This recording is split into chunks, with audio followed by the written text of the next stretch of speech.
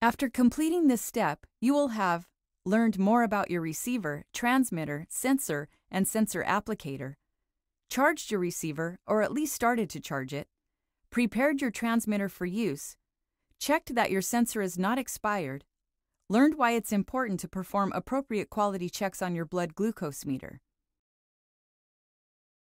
Your Dexcom G4 Platinum system is made up of 3 components that all work together: the receiver, the transmitter, and the sensor.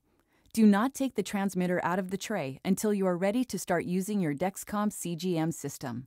If you've been a past Dexcom CGM user, note the receiver, transmitters, and sensors from your previous Dexcom system are not compatible or interchangeable with the Dexcom G4 Platinum system. Before using your system, there are a few things you need to do. First, make sure to charge your receiver completely, as it is recommended that it be fully charged before you begin. You can charge your receiver one of 2 ways: by using a wall charger or by using a USB cable connected to your computer.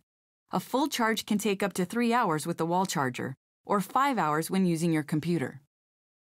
The battery symbol will begin to fill in as the receiver charges.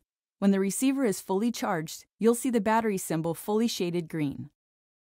Second, take the transmitter out of the tray and clean the bottom of your transmitter with a damp cloth or alcohol wipe and dry. You should do this each time you start a new sensor session. Third, check the expiration date on the sensor packaging to make sure you are not using an expired sensor. The expiration date is shown in a year, month, day format.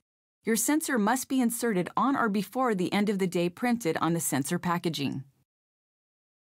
And finally, you'll want to do the appropriate quality checks for your blood glucose meter per the manufacturer's instructions.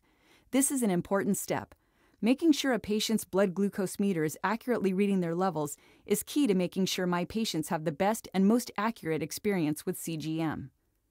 As you'll learn, your Dexcom G4 Platinum system is calibrated by your fingerstick blood glucose readings.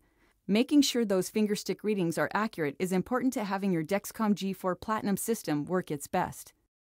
So, take the time to make sure your blood glucose meter is coded and that test strips have been stored properly and are not outdated. You should check your test strips with control solution per the manufacturer's instructions. Note, some meters may not need to be coded. See your meter's manufacturer's instructions for care. In addition to making sure your meter is accurate, you need to have the best fingerstick technique when you calibrate your Dexcom G4 Platinum sensor. Most importantly, remember to wash your hands before taking a fingerstick blood glucose measurement. So, we've prepared your Dexcom G4 Platinum system components for use. Let's move on to better understanding your device. First, your receiver. Your receiver is a small handheld device that shows your sensor glucose readings in milligrams per deciliter, the direction and speed of your glucose levels, and your glucose trends and patterns. To turn your receiver on, you can press the select button, the left button, or the right button. Note the up and down buttons do not turn your receiver on. Once your receiver is on, the display light is automatically turned on. If you want to access the main menu, you'll press the select button. To scroll through items, highlight items, and set values, you'll use the up and down buttons.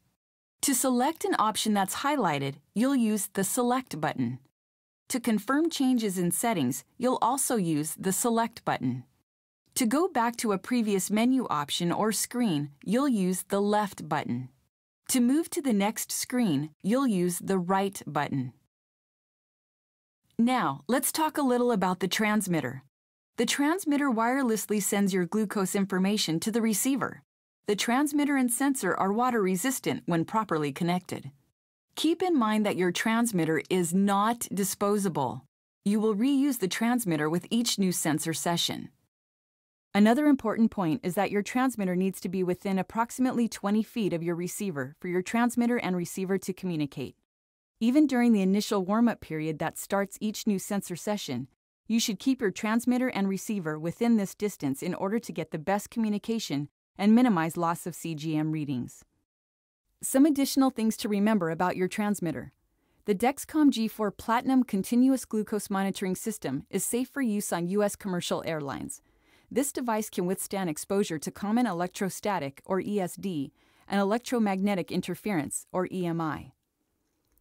The transmission range from the transmitter to the receiver is up to 20 feet without obstruction.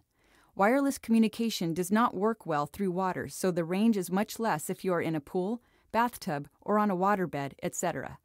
And speaking of water, your sensor and the attached transmitter are water resistant when showering, bathing, or swimming. The sensor has been tested to be water resistant when submerged up to 8 feet for a maximum of 24 hours. The receiver is not water resistant. Do not get your receiver wet at any time.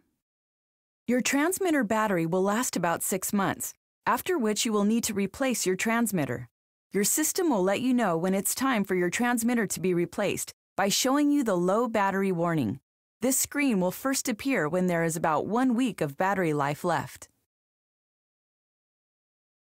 Finally, let's talk about the sensor and sensor applicator. The sensor is the part of your device that is placed under the skin on your belly and continuously measures your glucose levels. Sensors should be stored at room temperature, between 36 to 77 degrees Fahrenheit. The parts of the sensor applicator are labeled in this picture. We'll talk more about the sensor and sensor applicator when we go over how to insert the sensor in Step 4. For now, there are 2 things you should keep in mind. 1. Unlike the transmitter, the sensor and sensor applicator are disposable. 2. If you have problems with your sensor session, you'll want to keep your sensor until you speak with Dexcom technical support.